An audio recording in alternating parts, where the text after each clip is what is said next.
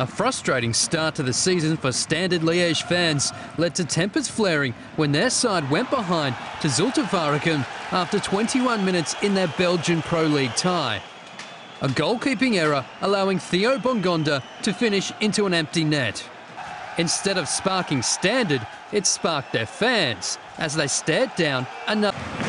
A frustrating start to the season for Standard Liège fans led to tempers flaring when their side went behind to Zulte Waregem after 21 minutes in their Belgian Pro League tie. A goalkeeping error allowing Theo Bongonda to finish into an empty net. Instead of sparking Standard, it sparked their fans as they stared down another defeat. The trouble in the stands spilled onto the pitch with just over 10 minutes to go.